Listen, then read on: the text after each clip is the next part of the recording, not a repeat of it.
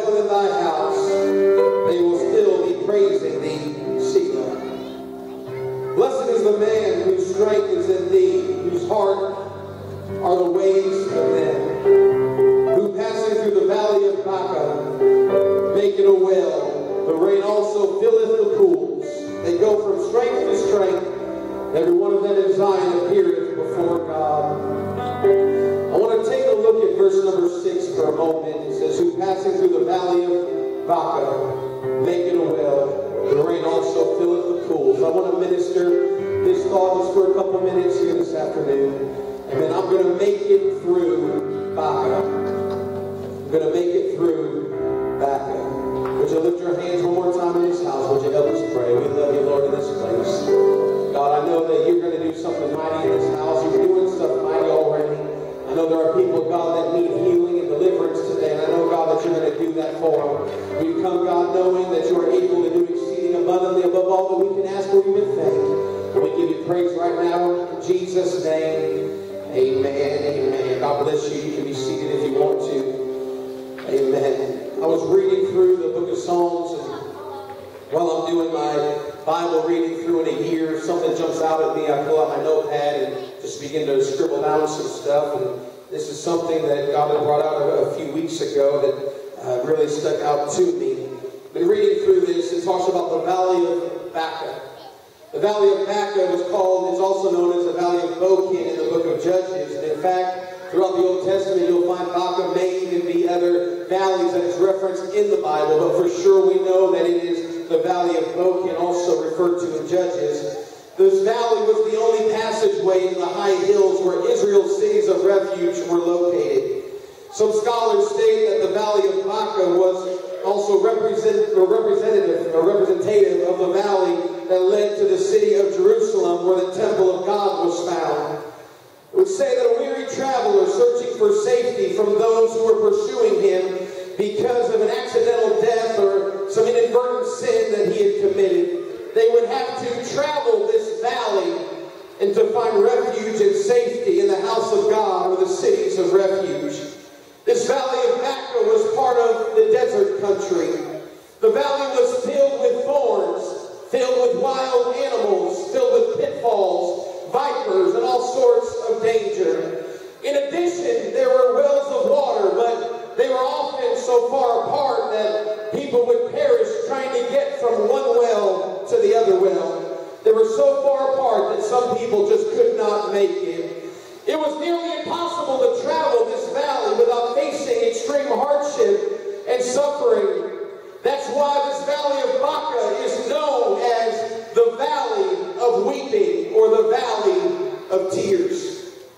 If someone wanted to get to a place of freedom, they had to travel through the Valley of Baca. If they wanted to get into Jerusalem, they would have to travel the Valley of Baca. When it was time to go to Jerusalem for the God-appointed Feast of Tabernacles and the Feast of First Fruits and all of these other things, they would take a pilgrimage, and they would take a pilgrimage through the Valley of Baca. It was a hard road. It was a difficult road. It was a valley filled with tests. It was a valley that would test your will and your desire to make it into Jerusalem. It was a valley that would test your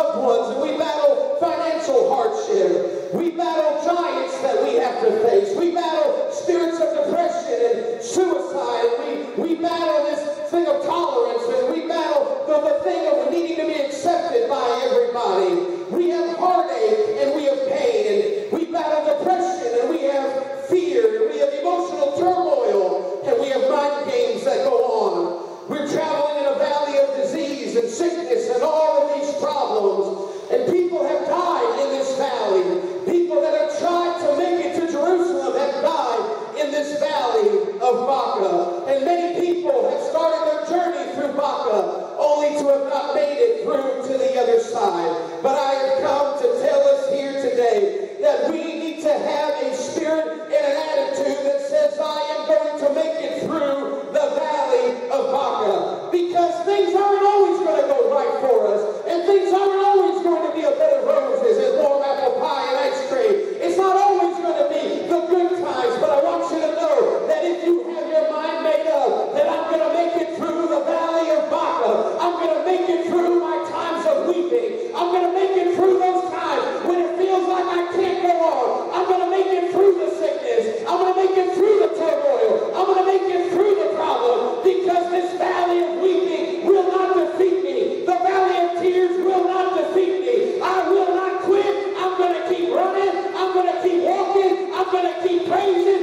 because I'm going through the valley of Baca.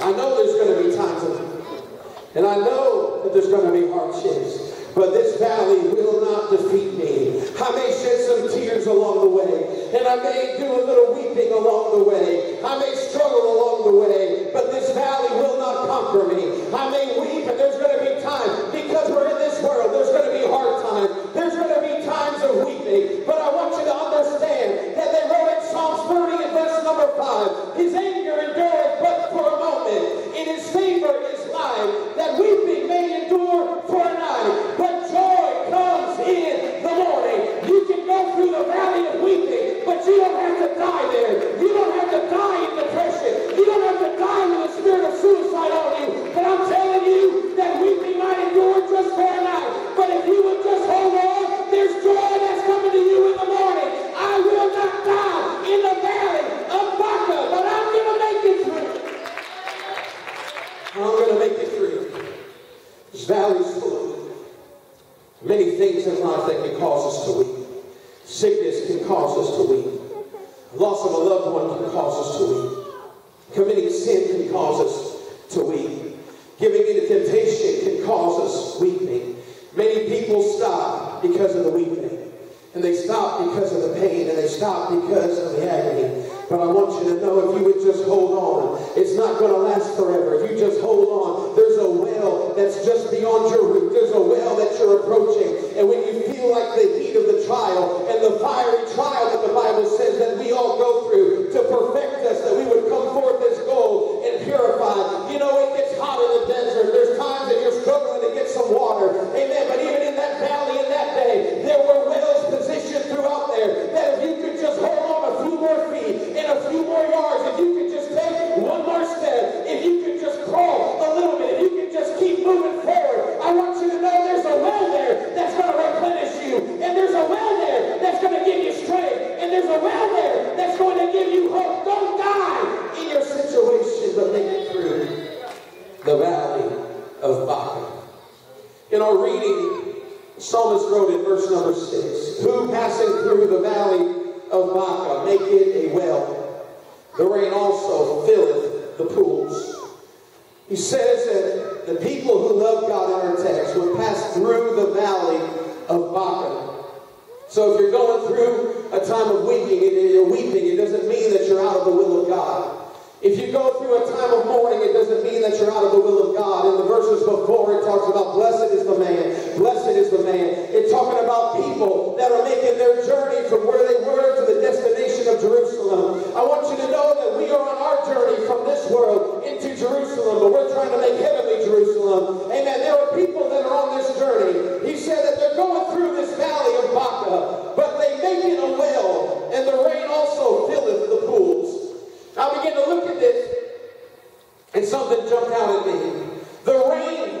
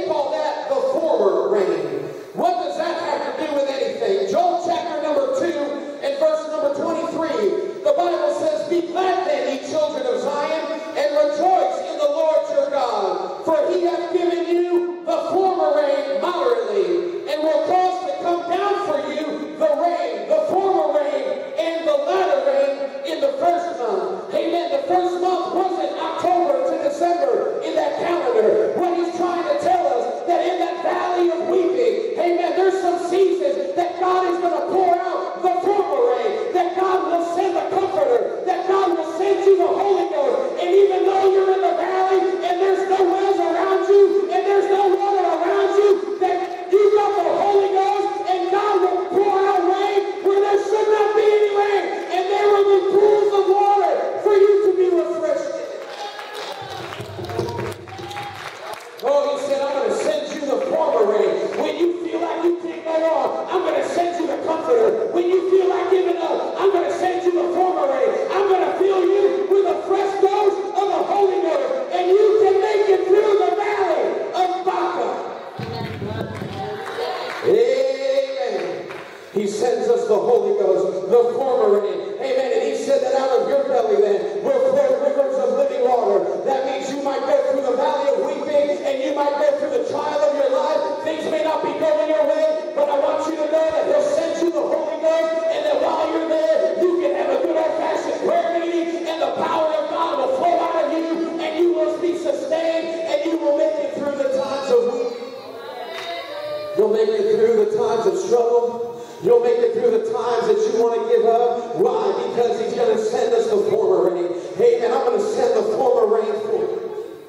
And then he goes on to say, in Joel chapter number 2 and 24 through 27, that once this rain begins to fall, that the floors will be full of wheat, and the vats will overflow with wine and oil. Amen. You've heard me preach this all of last year about restoration. I will restore to you the years that the locust hath eaten, the cankerworm and the caterpillar and the palmer worm, my great army which I sent among you. And ye shall eat in plenty and be satisfied. While you're in the valley of Baca, and while you're in the valley of weeping, God will send the comforter to you, and you'll have an outpouring of wine and oil. You'll have an outpouring of the Holy Ghost. The vats are going to burst forth. You're going to have a lot of food to eat. God will be your rest, and God will be your strength. He said, you will know that I am in the midst of Israel, and that I am the Lord your God, and there is none else. God will show up in the midst of your weeping, just so you know that he is your God, and there is nobody like him. He is the one true and living God.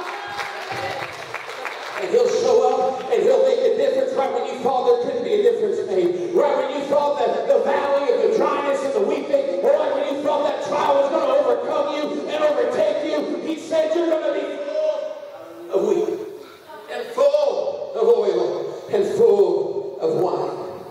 And that valley might have been destroyed by locusts, now it's going to be restored. Vegetation is going to grow. And that journey that you're making from here to heavenly Jerusalem, it's going to be just a little bit easier. It's going to be just a little bit easier because I sent the former rain down to you. I'm thankful that God sent the former rain.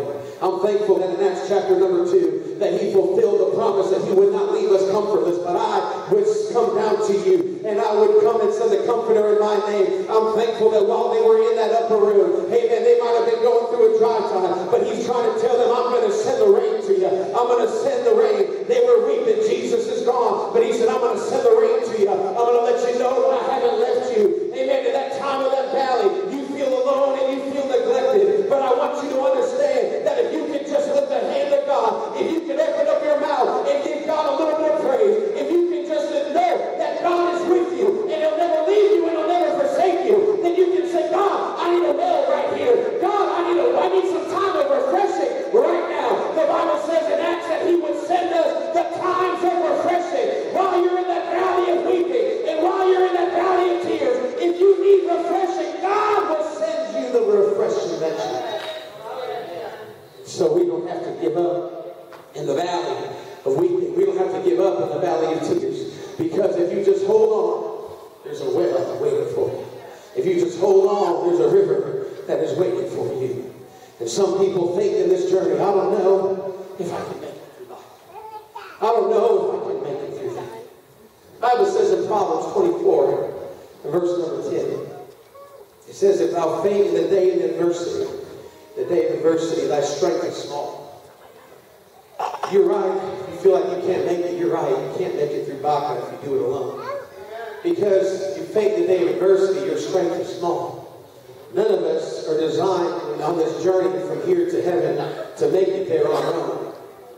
We were never designed, He never created us to get from here to heaven to do it on our own. Because in this valley, there's vipers. In this valley, there's thorns. In the valley, there's pitfalls. There's wild animals that are going to come and try to knock you upside your head. You can't do it alone. But you can make it through Baca if you have God with you. You can make it through Baca. That's why David said in Psalms 23 that though I walk through the valley of the shadow of death, I will fear no evil. Why did he not have to fear anything? He says in the next verse, because thou art with me. Thy rod and thy staff, they comfort me. He said, look, I'm going to go through some hard times, and I'm going to go through the valley of weeping, and the valley of tears, and the valley of death. But thank God I'm not going through it alone, but I can make it through the other side, because thou art with me. Amen. I want you to understand that you can make it through Baca, because He is with you. Where I can do all things through Christ, which strengtheneth me. I can make it through my trial, because I can do all things through Christ, which strengtheneth me. I'm here to tell you, you might go through the weeping, but God is with you, and God is for you. And if God is for you, then who can be? Come on, would you lift your hands? I feel the Holy Ghost. If God is for you, then who can be against you? There's no viper that can touch you. There's no wild animal that can touch you. There's no desert that can quench you. There's no sun that can dry you out. I'm here to tell you that if God is for you, the wild animals are going to come, but He's your shield and your strength. Amen. Think the vipers are going to come, but you can shake them off, just like Paul did in the fire. Trials and tests are going to come. Pitfalls are going to be there. But the good of man's steps are ordered by the Lord. If you follow after God and He's with you, you will make it through the valley. You'll make it through the valley of Baca. Amen. So the Bible says, it's He that endureth to the end. Right? The same shall be saved. He that endureth to the end. While these people were on this pilgrimage from wherever they were going to Jerusalem, they would go through the valley of Baca. If they quit, they never made it to the blessing. If they quit, they never made it to their promised land. If they quit, they didn't make it to do the sacrifice. If they quit, they weren't there for whatever was going on. The anointing of the new king, this feast day, that thing that God had commanded them to go to. If they quit along the way, they missed out on a lot of things. And some people died along the way because they thought in their mind, I will just never make it out. I'll never make it through this trial. I'll never make it through this test. I've done too much. God will never love me again. I've messed up in this valley. I've gotten lost. I don't know where I'm headed right now. I'm kind of wandering around. I don't know what to do. Amen. But I'm telling you that if you can just reconnect with God, if you can just find an altar and say, God, I need you. God, I need you to come down. I need you to make a well right here. Amen. I'm looking for a well, but it seems so far away. I'm looking for a refreshment, but it seems so far away. I'll tell you what, His hand is not short that it cannot save. His ear isn't deaf. Amen. He cannot hear. He's listening for you. He wants to reach down to you. He wants to dig a well for you. He wants to send a form of rain to you. But all you got to do is say, Lord, I'm right here. Lord, I need you. Come to my rescue. I need you. I'm drowning. I'm dying here in this test. I'm dying here in this valley of weeping. Lord, I need you. And if you do that, He says, I'll show up. I'll send. I'll make a pool. I'll make a well there. And the form of rain is going to make it. Would you stand with me here today, musicians? I feel the Holy Ghost in this. There are people right now that are going through the valley of Baca. Life hasn't treated you right in the last few months. Life hasn't treated you right the last few weeks. Life hasn't treated you right. Maybe some decisions were made that kind of put you lost in the valley of Baca. Maybe some things are going on in your life that you're not quite sure how to get out of. But I've come to tell you in this place today that weeping endures but for a moment. It only endures just for a moment, but times, but then joy will come. Weeping endures only for a moment. There's times of weeping. Ecclesiastes says there's a time to weep. There's a time to mourn. It's not that we're never going to experience weeping. He says there's a time for it. But if there's a time for weeping, that means there's got to be a time for joy. If there's a time for mourning, that means there's got to be a time of victory. And so many of us die in the weeping. And we die in the valley of tears. God, I'm overwhelmed. God, I'm in despair. God, I don't know where I'm going. I don't know where I'm headed. I need you. I don't know what's going on. I'm drowning. Life is filling in on me, and I'm dying here. I feel the heat being cranked up in my life, and I'm dying here in this desert. But if you can just say, Lord, I need a time of refreshing. I need a well birth right here. I need a pool right where I'm at. I need that former rain to begin to fall down right here. Would you lift your hands in this place? There are some here that may not even have the Holy Ghost. But I'll tell you what, today you can leave speaking in another tongue as the Spirit of God gives the utterance, and you can have the former rain in your life today. There are some that have had the Holy Ghost that you haven't spoken in tongues in a while. You haven't prayed in the Spirit in a while. I'm telling you that God wants to renew you in the Holy Ghost.